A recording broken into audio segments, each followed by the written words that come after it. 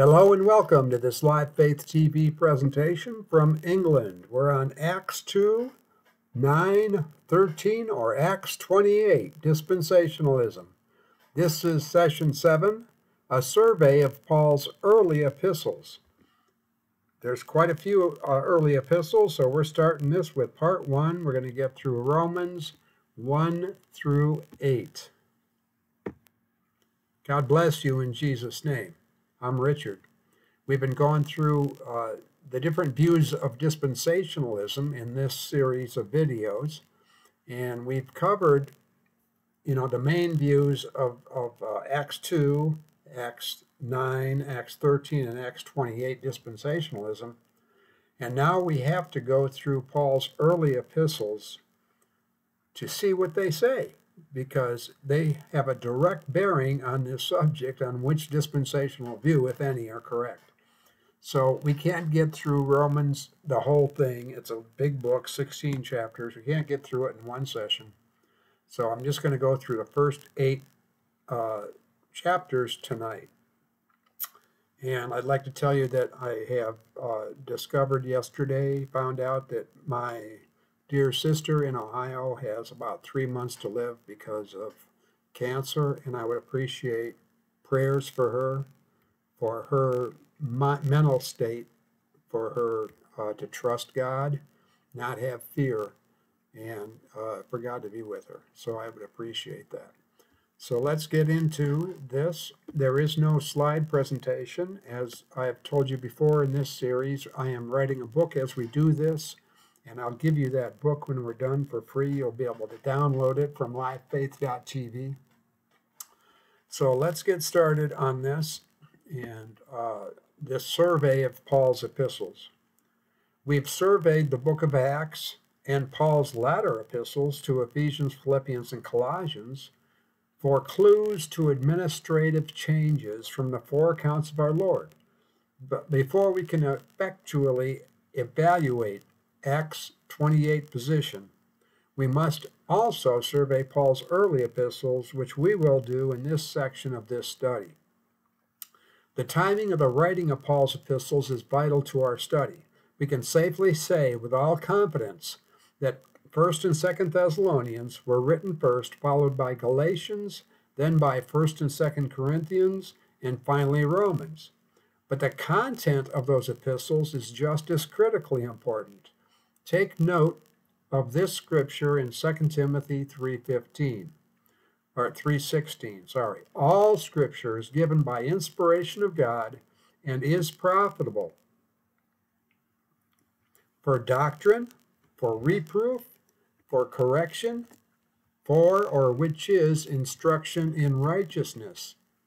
Paul's epistles follow that pattern: doctrine, reproof, and correction, as I'll show you right now. Written before Acts 28 to 26 through 28, we have all these early epistles. Just keep that in mind. They're written before Acts 28. So, Romans, we have doctrine. That is the foundational doctrine of justification through faith. Doctrine concerning the evangel of God, which is also called my evangel. Paul called it my evangel 3 times. So Romans is doctrine concerning the evangel of God. 1st and 2nd Corinthians reproves practical error about the evangel of God that crept into the church due to failure to adhere to the doctrine in Romans. Galatians contains correctional instruction to correct people back to the right doctrine in Romans. Then we have the next 3. So those 3 form a group: Romans, 1 Corinthians, and Galatians. Doctrine, reproof, and correction. Then the latter epistles of Paul form Ephesians, Philippians, and Colossians follow the same pattern. Ephesians is doctrine concerning the one body of Christ, with Christ as head. Philippians contains reproof, and Colossians contains correction about that one body of Christ, the doctrine in Ephesians, in other words. Then we have 1st and 2nd Thessalonians standing on their own. Although it was given first, it comes last in the order of Paul's epistles because it's the last thing that's going to happen to the church that Paul is assembling here.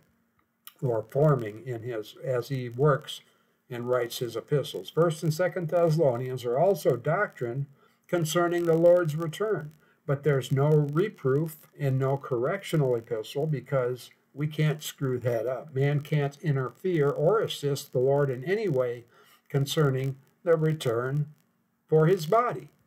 So no reproof or correction. So again, the early epistles, we have Romans as doctrine, 1st and 2nd Corinthians as reproof to that doctrine, and Galatians as correction. Those are the ones we want to go through. In this session, we're just going to go through the first 8 chapters of Romans.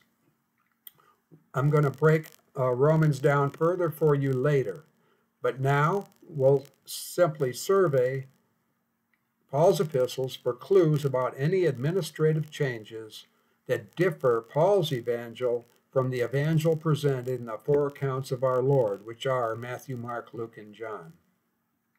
So let's begin this survey. The Apostle Paul begins his epistle to the Romans by announcing the evangel of God. Let's read Romans chapter 1, verses 1 and 2. Paul, a slave of Christ Jesus, a called apostle, severed for the evangel of God, which God promises before through his prophets in the Holy Scriptures. Now, I want to make 3 points there. Number 1, the Apostle Paul was appointed by Christ Jesus, not Jesus Christ. And he was severed from the circumcision for the evangel of God. Would not those who came into the overall kingdom of God under Paul's ministry also be severed then? Number 2, the title Christ Jesus is predominantly unique to the Apostle Paul. Peter uses it only once in his 2 epistles to the circumcision, and none of the other circumcision writings use it at all. Christ Jesus refers to the risen, ascended, and glorified Christ, while Jesus refers to the suffering Savior. So this title, Christ Jesus, emphasizes the risen, ascended, and glorified one who suffered on the cross, and those sufferings done once and for all are past, never to be revealed. The 3rd point I want to make, the evangel committed to Paul, and not the 12 apostles, is here called the evangel of God, which was promised before through the prophets of old. This is not new revelation, but neither is it the gospel of the kingdom, as you shall see. Let's continue in Romans 1, 3 through 6. This evangel of God concerns his Son, who comes of the seed of David according to the flesh, who is designated Son of God with power, according to the Spirit of holiness, by the resurrection of the dead. Jesus Christ our Lord, through whom we have obtained grace and apostleship for faith, obedience among all nations, for his name's sake, among whom you are also the called of Jesus Christ. So this evangel of God concerns God's Son, Jesus Christ our Lord, who was made of the seed of David according to the flesh, but who was designated the very Son of God by his resurrection from the dead, by the Spirit of holiness. We see Jesus linked to King David here, but just as we saw in Peter's speeches to the Jews in the first section, the first chapters, 12 chapters of the book of Acts, the designation as the seed of David is supplied as proof to the Jews that Jesus was crucified. The Jesus that was crucified is indeed the Messiah and the King promised to Israel, through whom all the nations on the earth would be blessed.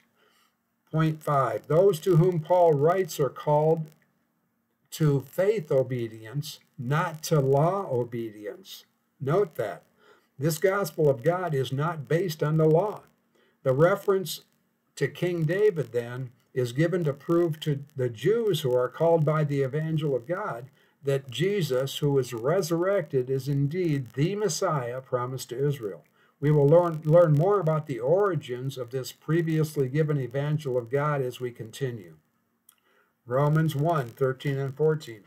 Now I do not want you to be ignorant, brethren, that often I purposed to come to you, and was prevented hitherto, that I should be having some fruit among you also, according as among the rest of the nations. To both Greeks and barbarians, to both wise and foolish, a debtor am I. Point 6, Paul states who he is sent to, all the nations. Romans were Gentiles, but as we shall see, he is also calling out a remnant of the Jews. We continue in Romans 1:16 and 17. For I am not ashamed of the evangel, for it is God's power for salvation to everyone who is believing, to the Jew first and to the Greek as well. For in it, in this evangel of God, God's righteousness is being revealed out of faith for faith, according as it is written, now the just one by faith shall be living. And the just one refers to Jesus Christ. In this evangel of God, point 7, God's righteousness is being revealed to the Jew first and then to the Greek. The Greeks being the largest contingent of Gentiles at that time, refers to the Gentiles. But why Jew first? Paul answers that question a little later in this epistle, namely in chapter 2, which we will cover. Point 8, in this evangel of God, God's righteousness is being revealed out of faith and for faith. That shows us again that this evangel does not have the written law as its foundation or its object. Jews and Gentiles called through Paul's evangel are not being called to adhere to the Mosaic law. Romans 2:2 through 13. Now we are aware that the judgment of God is according to truth against those who are committing such things. Before this verse, a bunch of unrighteous acts are listed. And he's saying now we're aware that the judgment of God is according to truth against those who are committing such things. Verse 3, yet are you reckoning on this, O man, who are judging those committing such things and are doing the same, that you will be escaping the judgment of God? Or are you despising the riches of his kindness and forbearance and patience, being ignorant that the kindness of God is leading you to repentance? Yet in accord with your hardness and unrepentant heart, you are hoarding for yourselves indignation in the day of indignation and revelation of the just judgment of God, who will be paying each one in accord with his acts.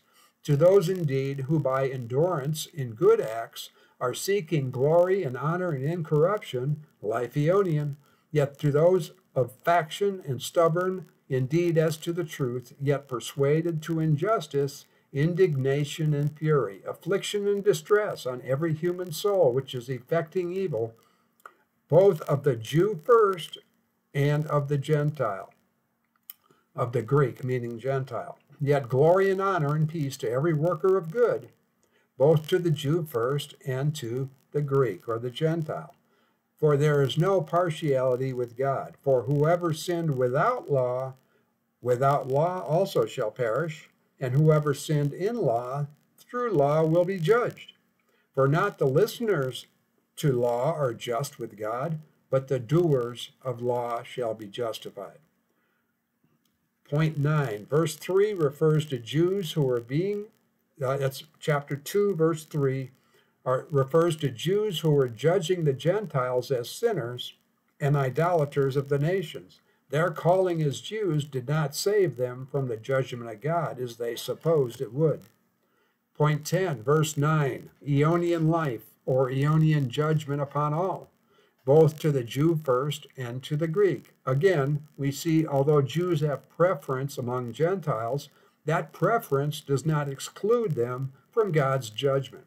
The purpose of the first two chapters of Romans, after the introduction then, is to set the stage for God's solution to the problem of sin, after he shows that the whole world, Jew and Gentile, will be judged by God's righteous standard. Therefore, God shows first that the whole world, Jew and Gentile, are condemned by their works, no matter how righteous those works appear to be. Point 11, verse 13, doers of the law shall be justified. This refers to works justification, not faith justification. This is obvious because we were already told that this evangel of God is out of faith, unto faith.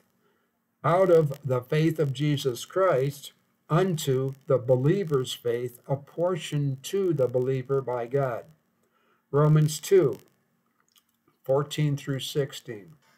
For whenever they of the nations that have no law by nature may be doing that which the law demands, these having no law are a law to themselves, who are displaying the action of the law written on their hearts, their conscience testifying together, and their reckonings between one another, accusing or defending them, in the day when God will be judging the hidden things of humanity according to my evangel through Jesus Christ. Point 12. It said in verse 14, the nations were never put under the Mosaic law, but their actions and their conscience, their realization of guilt, in other words, testify together that the law of God is written on their hearts. No one is without law, but the law of Moses was only given to Israel. Gentiles are not now being put under that law. Point 13, God will judge everyone by Paul's evangel, the evangel of God. Here called Paul's evangel for the first of 3 times in the Pauline epistles. Paul called the evangel of God my gospel. No one will be judged by the Mosaic law. We will find that this evangel of God, which is Paul's evangel, not Peter's, is to believe that Jesus died for our sins, was entombed, and was risen from the dead. In Romans 2, 17 through 29, lo, you are being denominated a Jew, and are resting on the law, and are boasting in God, and know the will, and are testing what things are of consequence, being instructed out of the law. Besides, you have confidence in yourself to be a guide of the blind, a light to those in darkness, a discipliner of the imprudent, a teacher of minors, having the form of knowledge and the truth in the law. You then, who are teaching another, you are not teaching yourself, who are heralding not to be stealing, you are stealing. Who are saying not to be committing adultery, you're committing adultery. Who are abominating idols, and you despoil the sanctuary. Who are boasting in a law, though the transgression of the law, you are through the translation of the law, you are dishonoring God. For because of you, the name of God is being blasphemed among the nations, according as it is written. For circumcision indeed is benefiting if you should be putting law into practice, yet if you should be a transgressor of law, your circumcision has become uncircumcision. If the uncircumcision then, talking about Gentiles, should be maintaining the just requirements of the law, shall not his uncircumcision be reckoned for circumcision? And the uncircumcision, who by nature are discharging the law's demands, shall be judging you, who through letter and circumcision are a transgressor of law. For not that which is apparent is the Jew, not that which is apparent is the Jew, nor yet that which is apparent in flesh is circumcision, but that which is hidden in the Jew. The circumcision is of the heart, in spirit, not in letter, whose applause is not of men, but of God. So point 14, in verse 17, it said, lo, you are being denominated a Jew, and are resting on law, and are boasting in God. This shows us that this epistle is also addressing Jews. But is it all Jews, or specifically those who are being called into Paul's evangel? Note that Paul does not dismiss the law here in any way. Point 15, the rest of this section, quoted above, explains the Gentiles who will act according to the law written in their hearts, who will be judging by their actions the Jew who does not keep the Mosaic law.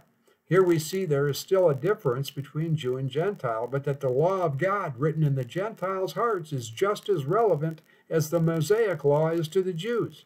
The law has not yet been set aside in this dissertation. That's point 15. In Romans 3, 1 and 2, what then is the prerogative of the Jew, or what is the benefit of circumcision? Much in every manner, for first indeed, that they were entrusted with the oracles of God. Point 16, Here the Jew is shown his preference over the Gentile. The prerogative or advantage of the Jew is that they were entrusted with the sayings, that's what oracles means, with the sayings of God, while Gentiles were not. Gentiles had to come through Israel to receive God's spiritual blessings, through Israel. Point 16. I'm sorry, that was point 16. Romans 3, 9 through 11. What then? Are we privileged? Undoubtedly not, for we previously charged both Jews and Greeks to be all under sin, according as it is written, that not one is just, not even one. No one is understanding, no one is seeking out God. Point 17. The Jew has no privilege over the Gentile when it comes to God's judgment. Paul includes himself here as a Jew. All are under sin. No one is just, not even one. No one understands. No one is seeking out God. Both Jew and Gentile are condemned. Later in chapter 5 of Romans, we'll find out that this condemnation of all mankind occurred in Adam and has nothing to do with men's individual sins. Those sins are all the result of being condemned in Adam. Romans 3, 18 through 20. There's no fear of God in front of their eyes. Now, this gets down to the real cause of all this negativity, all this sinning. All are condemned in Adam. Verse 19, now we are aware that whatever the law is saying, it is speaking to those under the law, that every mouth may be barred and the entire world may become subject to the just verdict of God. Because by works of law, no flesh at all shall be justified in his sight, for through law is the recognition of sin. Point 18. All mankind is irreverent, whether Jew or Gentile, and all mankind comes under condemnation because of it. Here the entire world is shown to be condemned by their actions, demonstrating their need for a Savior. Demonstrating their need for a Savior. Through law, no flesh will be justified. Romans 3, 21 through 26. Yet now, apart from law, a righteousness of God is manifest, being attested by the law and prophets, yet a righteousness of God through Jesus Christ's faith for all and on all who are believing, for there is no distinction, for all sinned and are wanting of the glory of God, being justified freely, gratuitously in his grace through the deliverance which is in Christ Jesus, whom God purposed for a propitiatory shelter through faith in his blood, for a display of his righteousness because of the passing over the penalties of sins which occurred before in the forbearance of God, toward the display of his righteousness in the current era, for him to be just and a justifier of the one who has the faith of Jesus. Point 19, we read that yet now apart from law, a righteousness of God is manifest, being attested by the law and the prophets. So God is revealing his righteousness through Jesus Christ's faith. God's righteousness without the law is being attested to by the law and the prophets because the law condemns and demonstrates man's need for a Savior. Man, whether Jew or Gentile, cannot save himself by his works, whether good or bad, because man's best apart from God is just filthy rags. Point 20. God's righteousness, not man's, is for all, without exception, but is now already upon all who believe, whether Jew or Gentile, because there is no distinction or discrimination between them in God's eyes, since all men are sinners and all are wanting, and that word wanting means in dire need of the glory of God. Point 21. God provided the sacrifice of his Son for a propitiatory shelter, a mercy seat, through faith in Jesus' blood. God overlooks sins that occurred before Jesus' sacrifice in view of his sacrifice in the future, and from the sacrifice on because of his sacrifice. Point 22. God thus proves he is just, and he is the justifier of him who has the faith of Jesus Christ. The onus is on God through Christ and his sacrifice, not on man and his works or on his own believing. God is justifying men gratuitously in his grace through the deliverance which is in Christ Jesus toward the display of his righteousness in the current era. Romans 3:27 through 31. Where then is the boasting? It is debarred. Through what law? Of works? No, through faith's law. For we are reckoning a man to be justified by faith apart from works of law. Or is he the God of the Jews only? Is he not of the nations also? Yes, of the nations also, if so be that God is one, who will be justifying the circumcision out of faith and the uncircumcision through faith. Are we then nullifying law through faith? May it not be coming to that. Nay, we are sustaining law. Point 23. Boasting by man is made impossible because it is Jesus Christ's faith that saves him. Man is justified by Jesus Christ's faith apart from the works of the law. Point 24. God is not only God of the Jews, but of the Gentiles, the nations also. Point 25. The circumcision will be justified through the faith of Jesus Christ apart from law. 25. The circumcision will be justified out of faith of Jesus Christ when they realize law cannot save them, while Gentiles will be justified through the faith of Jesus Christ apart from law. I'll repeat that. The circumcision will be justified out of the faith of Jesus Christ when they realize law cannot save them, while Gentiles will be justified through the faith of Jesus Christ apart from law. 26. The law has not been nullified, but rather has been sustained. Only Jesus Christ could fulfill the law, and man can only be justified, which means to be made righteous, through Jesus Christ's faith.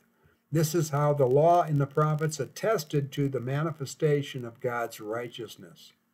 Romans 4:1 through 5. What then shall we declare that Abraham, our forefather, according to the flesh, has found? For if Abraham was justified by his acts, he has something to boast in, but not toward God. He could just boast in himself. For what is the scripture saying? Now Abraham believes God, and it is reckoned in him for righteousness. Now to the worker, the wage is not reckoned as a favor, but as a debt. Yet to him who is not working, yet who is believing on him, who is justifying the irreverent, his faith is reckoned for righteousness. Point 27. Abraham, quote, our forefather, unquote, was justified by believing God, not by believing in God.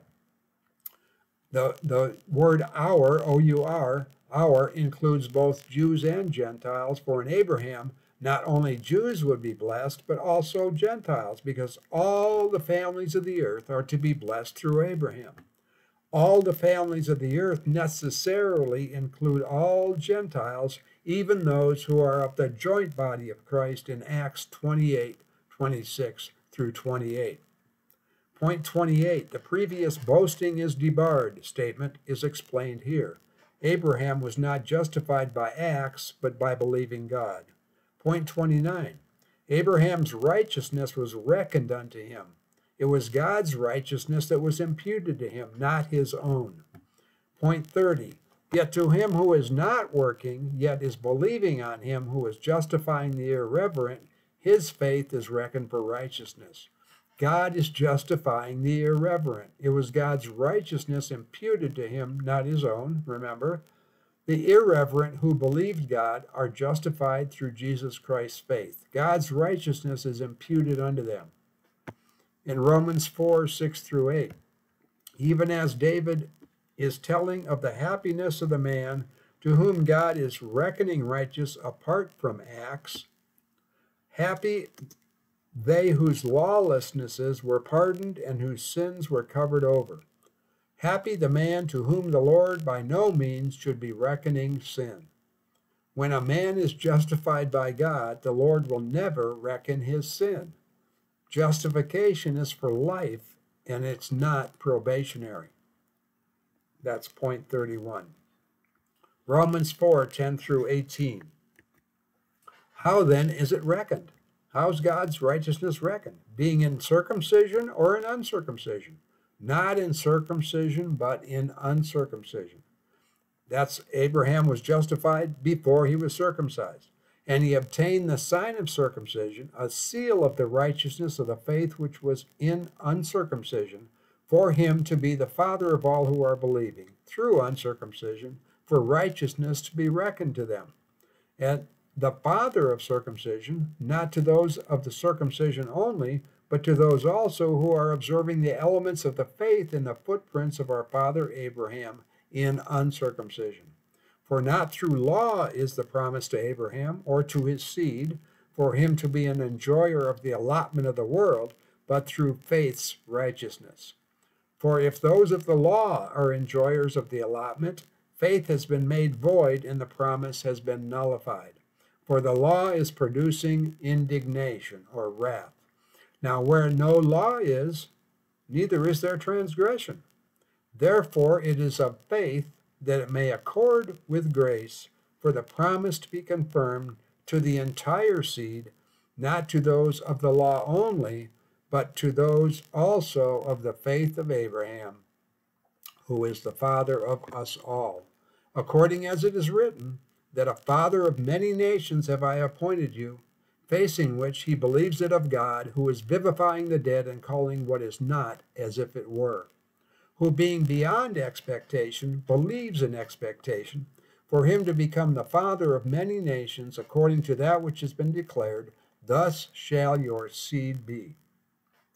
And not being infirm in faith, Abraham considers his own body already deadened, being inherently someone about 100 years, and the deadening of the matrix of Sarah, yet the promise of God was not doubted in unbelief, but he was invigorated by faith, giving glory to God, being fully assured that what he had promised, he is able to do also. Wherefore also it is reckoned to him for righteousness.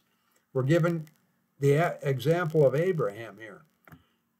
Point 32, God's righteousness is being reckoned in uncircumcision, not circumcision.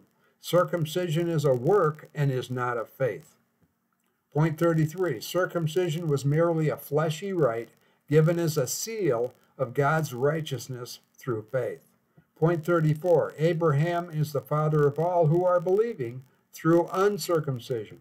He is the father of the circumcision also. Point 35, the unconditional promise that all the world would be justified was given to Abraham before circumcision and before the Mosaic law was given. Point 36, to those who rely on law-keeping for justification, faith is made void and God's promise is nullified. The law only produces God's wrath, indignation. Point 37, where there is no law, there is no transgression, but sin still exists. In Romans 5, we learn that all who lived from Adam to Moses died, including Gentiles who have no law, but their death was not because of transgressing the law, but because of Adam's transgression. Point 38, faith accords with grace, while law accords with works. God's righteousness is imputed to man by his grace, not by man's works. Point 39, Abraham's example is documented. He believed in expectation, hope, which was God's promise to him that he would bear a son through his loins, even though he was beyond hope to father a child himself at about 100 years of age. He was fully assured that God would perform what he had promised, and God's righteousness was imputed to him because he believed God. Romans 4:23 through 25. Now it was not written because of him only that it is reckoned to him, but because of us also, to whom it is about to be reckoned, who are believing on him who rouses Jesus our Lord from among the dead, who was given up because of our offenses and was roused because of our justifying. Point 40. The promise of God's righteousness through faith extends to all who believe on God, who raised Jesus our Lord from among the dead. Point 41. Jesus was given up as a sacrifice because of our offenses and was roused because of our justifying. Point 42. Abraham is given as the forerunner of faith. All who believe, Jew and Gentile, are justified by believing in Jesus Christ's faith. This is true for the current era. After this era, men will believe by sight when they see our Lord Jesus Christ at the various stages of his return. Romans chapter 5, verses 1 and 2. Being then justified by faith, we may be having peace toward God through our Lord Jesus Christ, through whom we have access also by faith into this grace in which we stand, and may be glorying in the expectation of the glory of God. We're awaiting glorification. Point 43. The believer, whether Jew or Gentile, is already justified by the faith of Jesus Christ and has peace with God. Having peace, the believer now has free, unhindered access to God by God's grace through the faith of Jesus Christ, and is glorying in the expectation of the glory of God. The unbeliever can only expect God's wrath. Point 44. God's righteousness will be imputed to all mankind eventually through Jesus Christ's faith. But the context of Romans 3 and 4 and the first two verses of chapter 5 concern only those who believe now in the current era. The rest of Romans 5 will change the context to all mankind as God gives a wider vision of what Christ accomplished on the cross. So we'll continue with Romans 5, 6 through 11. For Christ, while we were still infirm, still in accord with the era, for the sake of the irreverent, died. For hardly for the sake of a just man will anybody be dying. For the sake of a good man, perhaps someone may even be daring to die. Yet God is commending his love to us, seeing that while we were still sinners, Christ died for our sakes. Much rather then, being now justified in his blood, we shall be saved from indignation through him. For if being enemies we are conciliated to God through the death of his Son, much rather being conciliated we shall be saved in his life. Yet not only so, but we are glorying also in God through our Lord Jesus Christ, through whom we have now obtained the conciliation. Point 45. Christ died for us. In this context, both Jew and Gentile believers, while we were still infirm sinners. Point 46. Now justified in his blood, through his death on the cross, we shall be saved from wrath, from indignation through Christ. But Israel is to expect God's wrath to the uttermost. Point 47.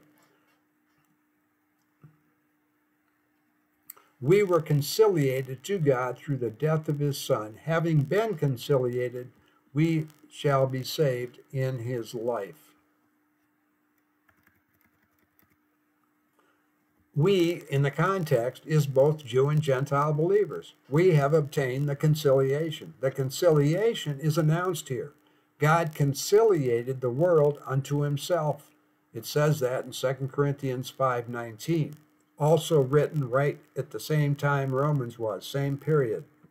The conciliation is announced right here and in Romans 2 Corinthians 5:19. And those who believe have obtained the conciliation. Reconciliation is the result.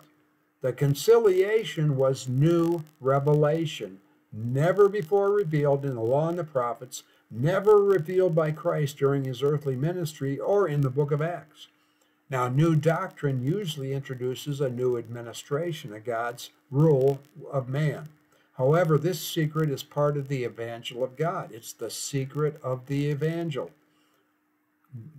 It was revealed before in part, which Paul is making fully known in Romans and in 2 Corinthians 5. Instead of constituting a new administration, this secret is part of the evangel of God, and it reveals that God conciliated himself to the world through Christ's death on the cross. The cross event was the trigger for this more complete revelation of the conciliation. The event on the cross occurred many years before the announcement of and full application of the conciliation. So the conciliation corresponds to about Acts 19:10. And what that means is God removed all obstacles to be approached by man. And Gentiles no longer had to go through Israel, but they could come directly to God through Jesus Christ. So point 49, the evangel of God, which God promised beforehand through his prophets in the Holy Scriptures, goes back to Abraham, before the law and before the covenant of circumcision. It reveals justification through faith, not works. But even more than justification, God has made us family. He reconciled us to himself through the cross of Christ. That goes beyond justification. Point 50. This group or class of Jewish and Gentile believers who come into the overall kingdom of God through Paul's evangel constitute a body of believers that are separate and distinct from the nation of Israel. Gentile believers under Paul's ministry, then, cannot be termed proselytes of Israel. They're a separate body. Paul never uses the word proselyte to describe the Gentiles believers' relationship with God in any of his epistles, early or latter. The new creation in Christ, which is revealed in the early epistles, has nothing to do with ethnic Israel. Point 51.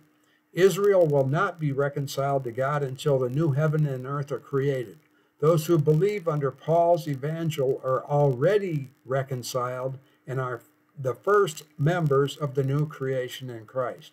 In this new creation, Jews and Gentiles are one spiritually, but not politically, because we're still in this world. But in the new humanity, there is no preference whatever for the Jews. Romans 5:12 through 21. Therefore, even as through one man, now the context changes here to the whole world, all mankind. Watch and see. Romans 5:12 through 21. Therefore, even as through one man sin entered into the world, and through sin death, and thus death passed through into all mankind, on which all sinned. For until law, sin was in the world. Yet sin is not being taken into account where there is no law. Nevertheless, death reigns from Adam to Moses over those who did not sin in the likeness of the transgression of Adam, who is a type of him who is about to be. Verse 15, but not as the offense, thus also the grace. For if by the offense of the one the many died, much rather the grace of God and the gratuity in grace, which is of the one man, Jesus Christ, to the many superabounds. And not as through one act of sinning is the gratuity, for indeed the judgment is out of one into condemnation, yet the grace is out of many offenses into a just award. Verse 17, for if by the offense of the one death reigns through the one, much rather those obtaining the superabundance of grace and the gratuity of righteousness shall be reigning in life through the one, Jesus Christ.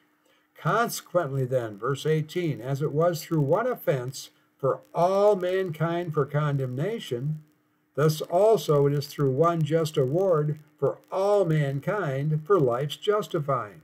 For even as through the disobedience of the one man, Adam, the many were constituted sinners, thus also through the obedience of the one, that same many shall be constituted just. Yet law came in by the way that the offense should be increasing. Yet where sin increases, grace superexceeds. That even as sin reigns in death, thus grace also should be reigning through righteousness for life aeonian through Jesus Christ our Lord. That was a long section, but powerful. Point 52, this section of Romans reveals the universality of the effects of the cross of Christ. Two men are in view, one through whom condemnation and death passed to the entire creation, the other through whom all mankind will be justified. Chapters 1 through 5:9 of Romans concentrated on justification promised through Abraham. Chapters 5 through 8 focus on the conciliation, not promised before. It's the secret of the evangel of God. Romans 6:14, for sin shall not be lording it over you, for you are not under law, but under grace. Point 53, written to Jews and Gentiles under Paul's evangel, believers are not under law, but are under God's grace. Romans 7:1, or are you ignorant, brethren, for I am speaking to those who know the law, that the law is lording it over a man for as much time as he is living? Point 54, Israel is under law, but Gentiles are not. But Paul isn't speaking to ethnic Israel here in the 7th chapter of Romans, but to Jews and Gentiles who form a new body of believers who are under God's grace. This is why Paul says that he is speaking to those who know law, not to those under law.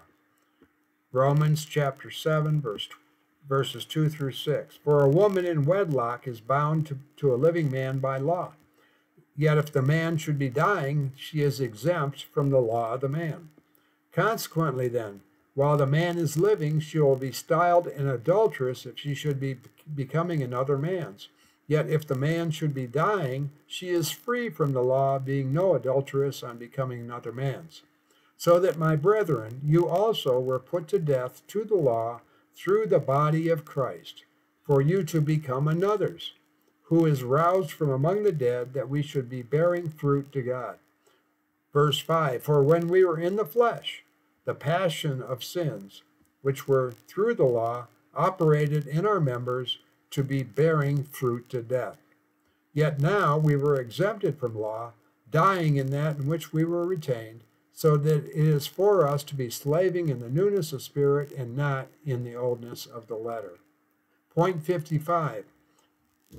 We read, you also, as in the example given of the woman, were put to death to the law through the body of Christ. The law was withdrawn for those Jews in the newly forming body of believers under Paul's evangel. There we have it. Verse 56, yet now we were exempted from law, dying in that which we were retained, so that it is for us to be slaving in the newness of spirit and not in the oldness of the letter. Those under Paul's evangel are exempted from the law. Romans 7:24, a wretched man am I, Paul says, in the context of being under law. Who will rescue me out of this body of death? Grace. Point 57, Jews under the law were under the condemnation of the law, but now that God's righteousness is being revealed by God's grace instead of law, they are being rescued from that condemnation. This is only true of believing Jews, called out by Paul's evangel. Jews outside of the calling of Paul's evangel are still under that condemnation. Romans 8:1 through 4. Nothing, consequently, is now condemnation to those in Christ Jesus. Not according to flesh are they walking, but according to Spirit. For the Spirit's law of life in Christ Jesus frees you from the law of sin and death. For what was impossible to the law, in which it was infirm through the flesh, did God, sending his own Son in the likeness of sin's flesh, and concerning sin, he condemns sin in the flesh, that the just requirement of the law may be fulfilled in us, who are not walking in accord with flesh, but in accord with Spirit. So it said, nothing consequently, Romans 8:1 and 2, nothing consequently is now condemnation to those in Christ Jesus, not according to the flesh are they walking, but according to Spirit. For the Spirit's law of life in Christ Jesus frees you from the law of sin and death. Point 58, those in Christ Jesus are not under any condemnation at all, regardless of their walks. The phrase, not according to flesh are they walking, but according to Spirit, is only in one of the three most ancient manuscripts and does not fit the context, because the believer's position in Christ has nothing to do with their walk, but with Christ Jesus himself. The next verse explains why there's no condemnation to those in Christ Jesus, because the Spirit of life in Christ Jesus made them free from the law of sin and death. What's the law of sin and death? The ration of sin is death. That's the law of sin and death. But the gift of God is Aeonian life. So a gift is given without regard to the works which are associated with a person's walk. The gift is only given to those under Paul's evangel, not to ethnic Israel or Gentiles who do not believe according to Paul's evangel. Romans 8, 9, and 10. Yet you are not in flesh, but in spirit, if so be that God's Spirit is making his home in you. Now, if anyone has not Christ's Spirit, this one is not his. Now, if Christ be in you, verse 10, the body indeed is dead because of sin, yet the Spirit is life because of righteousness. Point 59. God's Spirit makes its home in those who believe according to Paul's evangel, not the evangel of the kingdom, which is to and for only those of the circumcision. Christ is never said to be in those who believe according to the kingdom evangel, the evangel of the circumcision. Romans 8, 14 through 17. For whoever are being led of God's Spirit, these are the sons of God. For you did not get slavery's spirit again to fear, but you got the spirit of sonship, in which we are crying, Abba, Father. The Spirit itself is testifying together with our spirit that we are the children of God. Yet if children, enjoyers also of an allotment, enjoyers indeed of an allotment from God, yet joint enjoyers of Christ's allotment, if so be that we are suffering together, that we should be glorified together also. Point 60.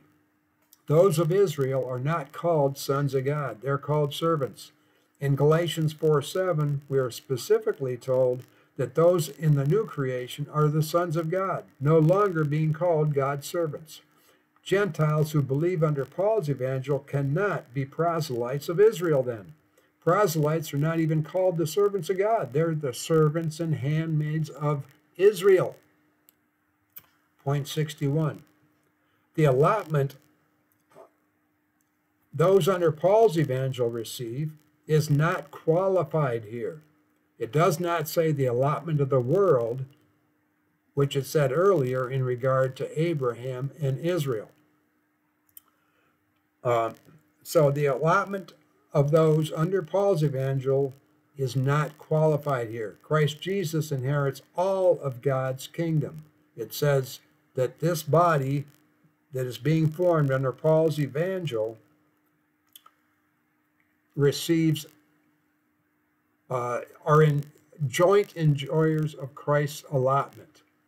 Joint enjoyers of Christ's allotment. Here in Romans chapter 8, okay? The full details of the new creation, those under Paul's evangels, their inheritance is not specified here. Only that they will receive an inheritance under Christ that is a provision of Christ's own inheritance. The celestial allotment has not yet been revealed here, as it is in Ephesians. All that had been revealed had to do with Christ's terrestrial inheritance. That being the case, the Gentile believers may have assumed their inheritance was in the terrestrial realm, but the text here does not specify that. It just says they have an allotment that is Christ's allotment, part of Christ's allotment. Romans 8, 18, and 19. For I am reckoning that the sufferings of the current era do not deserve the glory about to be revealed for us, for the premonition of the creation is awaiting the unveiling of the sons of God. Point 62. Again, believers under Paul's evangel are called the sons of God. Proselytes could never be called the sons of God when those of ethnic Israel were not. Romans 8, 20 through 23. For to vanity was the creation subjected, not voluntarily, but because of him who subjects it in expectation, that the creation also shall be freed from the slavery of corruption into the glorious freedom of the children of God. For we are aware that the entire creation is groaning and travailing together until now. Yet not only so, but we ourselves also, who have the first fruit of the Spirit, we ourselves also are groaning in ourselves, awaiting the sonship, the deliverance of our body.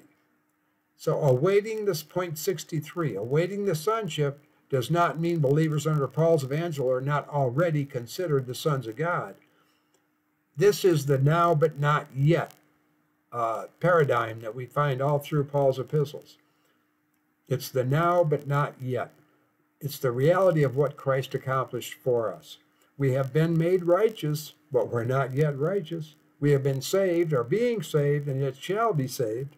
We already have an inheritance, but it will not be fully realized until our change comes at the return of Christ. In the same way, we are sons, but not fully until these bodies of corruption are replaced with our celestial bodies. Romans 8:28 through 30. Now we are aware that God is working all together for the good of those who are loving God, who are the called according to the purpose that, whom he foreknew, he designates beforehand also to be conformed to the image of his Son, for him to be the firstborn among many brethren. Now whom he designates beforehand, he also calls. Whom he calls, these he justifies also. Now whom he justifies, these he glorifies also. Point 64. The text said, whom he foreknew, he designates beforehand. Whom he designates beforehand, these he calls also, and whom he calls, these he justifies also. Now whom he justifies, these he glorifies also. Israel was called as a nation, and national repentance is required for their salvation, which is deliverance from their enemies and entrance into their terrestrial kingdom. Those under Paul's evangel are called individually. God is not talking about ethnic Israel here, but those individuals whom he foreknew and designated beforehand, before they were even born. Israel is not yet justified, but those who believe under Paul's evangel are. Both ethnic Israel and those that make up the new creation in Christ shall be glorified, but those of the new creation will be glorified first. Those under Paul's evangel are Christ's brethren, but Christ only called those of Israel who believed his friends. That's John 15. I no longer call you servants, but friends. Friends are not family. If Gentile believers were proselytes at the time of this writing by Paul, they could not be called family. Romans 8:33 through 39. Who will be indicting God's chosen ones? God, the justifier? Who will be the condemner? Christ Jesus, the one dying, yet rather being roused, who is also at God's right hand, who is pleading also for our sake? What shall be separating us from the love of God in Christ Jesus? Affliction, or distress, or persecution, or famine, or nakedness, or danger, or sword? According as it is written, that on thy account we are being put to death the whole day. We are reckoned as sheep for the slaughter. No, nay, in all these things we are more than conquering through him who loves us. For I am persuaded that neither death, nor life, nor messengers, nor sovereignties, nor present, nor what is impending, nor powers, nor height, nor depth, nor any other creation will be able to separate us from the love of God in Christ Jesus our Lord. Point 65. Israel is still under law. The law has not yet been abrogated. The law condemns. But who can lay any charge against those of Paul's evangel? God himself will not, because he justified them. And who shall condemn those under Paul's evangel? Christ Jesus will not, for he intercedes for us. He pleads for us. Nothing whatsoever can separate us from the love of God in Christ Jesus. Those of the circumcision who believe must endure, stay faithful to the end to be saved. But those who believe under Paul's evangel are saved unconditionally by God's grace through the faith of Jesus Christ. These believers are super conquerors through Christ who loves us. All right, so that gets us through Romans chapter 8. I've made specific points, and we will follow up on this when we analyze the pure Acts 28 position a little later in this series. In the next session, we'll go through Acts 9 through 11. We'll probably finish the whole book of Acts. It won't take as long to go through Corinthians and Galatians. We're just looking for specific things about doctrinal changes, and there's a lot in Romans. That's why I had to go through that. So I want to thank you for being with me. That's it for today. I can't chat live because it's right now 2 p.m. in the UK, and so we got a few more hours before this will air in the US. We're 6 hours ahead of you over there. So thank you for joining me. I will be live on Saturday, I believe, and I'll see you then. God bless you in Jesus' name.